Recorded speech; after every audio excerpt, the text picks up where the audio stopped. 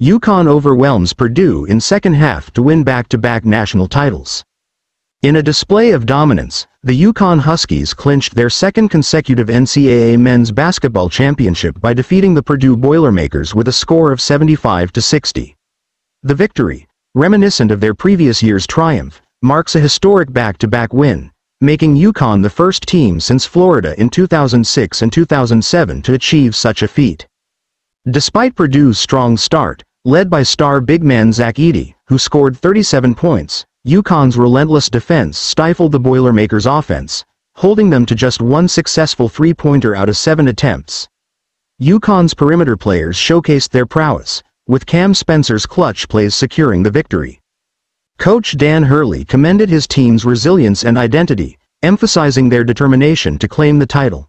Notably, UConn's balanced scoring, led by Tristen Newton, Stephon Castle, and Donovan Clingan, along with their formidable presence in the paint, contributed to their victory.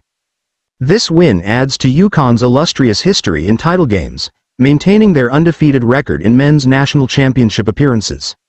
The Huskies' sixth title further solidifies their status as a collegiate basketball powerhouse, while Purdue's loss extends the Big Ten's championship drought since 2000.